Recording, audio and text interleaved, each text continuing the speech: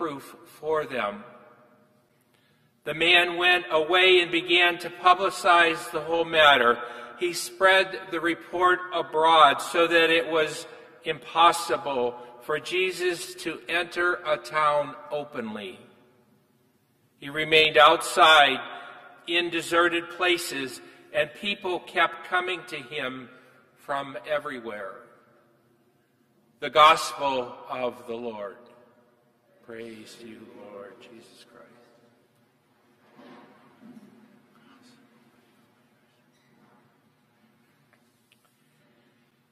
Back in the day when just about every Catholic church had bingo, it would have been easy to describe the experience of the leper by simply saying the leper would not have been able to go to bingo.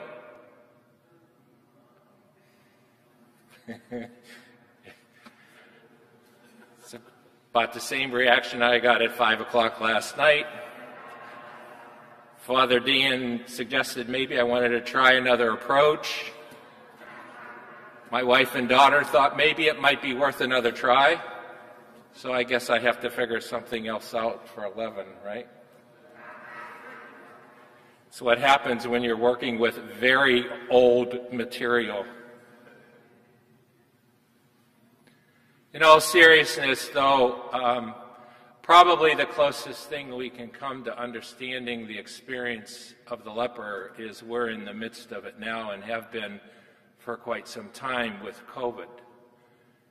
You know, especially the people who have been diagnosed and have had to experience isolation and quarantine when there's even a suspicion of being positive and being separated. But I'm not sure that even really gets to the heart of the experience of the leper because of our technology and being able, not that there's any replacement for human touch, but technology gave us an opportunity to at least remain connected in ways that the leper would not have. And in that first reading from the book of Leviticus, we hear the Mosaic Law and how the leper once diagnosed, was to separate himself or herself from the community. They lost everything that was familiar to them. They didn't have the connections. They weren't allowed to have the connections. It was truly social distancing. They had to keep a distance, as that reading tells us, and they had to announce that they were unclean. And so in the gospel reading, can you imagine the courage that leper must have had to come up to Jesus? And maybe the reaction of those people that were with Jesus, how aghast they must have been that this leper would have the audacity to come up to Jesus. But Jesus disregards all of that and the potential of being unclean himself and reaching out and touches the man. And through that touch, Jesus gives to the leper exactly what he needed, and then some. I was working from home, as I've mentioned before, for most of the last year. I was asked to return to the hospital 2 days a week and work from home 2 days a week back in December. And part of the coverage I was asked to do as a chaplain was to return to some of the familiar intensive care units that I used to be a part of. And I can't even begin to describe the feeling other than in the word eerie, walking on to those intensive care units, especially the one that I'm most familiar with. And it was surreal.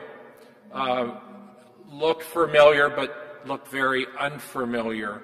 in that the computer station was outside the room, peering into the room, the familiar IV poles loaded with IVs, nurses with protective equipment on, which I've seen before, except for the spacesuit-looking helmet that they wear in the room.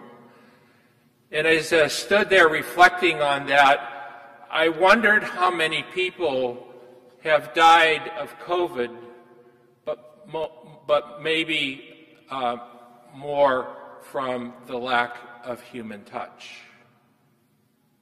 The striking thing was the waiting rooms were empty, and there were no family at the bedside, and it still is.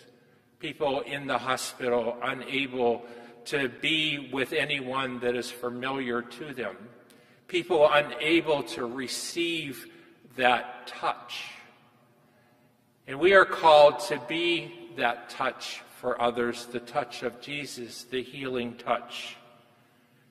In the prayer for missionary disciples, it begins, Father, you invite each of us to share in the life and ministry of your Son, Jesus. And so we are asked to be that healing touch to others in our world. Father Dan suggested last week that we might get up 5 minutes early and spend that time in prayer in order that the nuclear reactor of prayer that he experienced on retreat several years ago with a priest friend at a cloistered convent might be unleashed in our parish as well. Told Father Dan that, there was a day that I had to put my alarm on the other side of the room as well in order to get out of bed on time. That's not the case anymore, so I didn't have to set my alarm 5 minutes early, but I have been using some of that time when I wake up early for prayer. And I hope that you're at least giving that a try and committed to that, because the power of prayer and the power of sacraments truly allows the touch of Jesus to be made real in our community and in our world. Because my mind works the way that it does, I had to go and refresh my memory about how a nuclear reactor works. And there's great potential there with a nuclear reactor, potential for great destruction. Unlike the nuclear reactor of prayer, when it's totally unleashed, it's a force for good. And the thing that keeps a nuclear reactor in check are the control rods. And I thought about that, and what is the control rod that stops or diminishes the power of the prayer nuclear reactor? And that control rod is sin. It's a part of every one of our lives.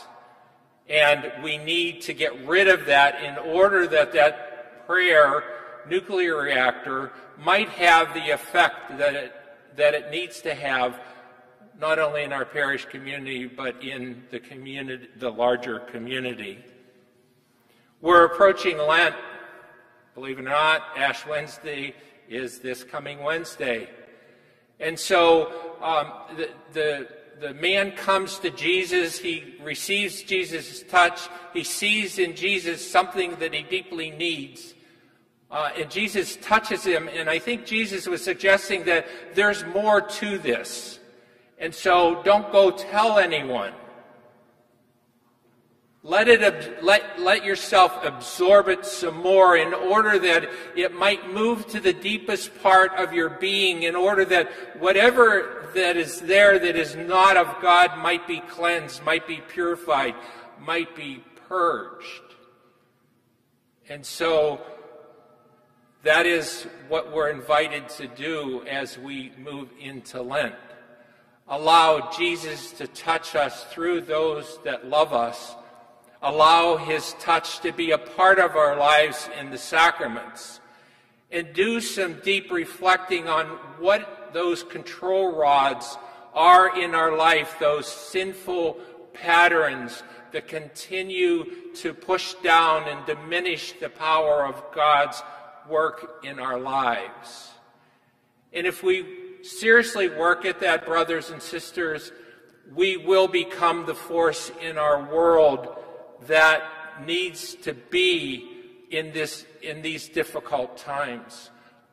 A force for hope, a force for joy, a force for allowing others to realize the fullness of life that Jesus came to bring. And if we enter into that, then we can be like St. Paul. We can say to others, with all sincerity, be imitators of me as I am of Christ.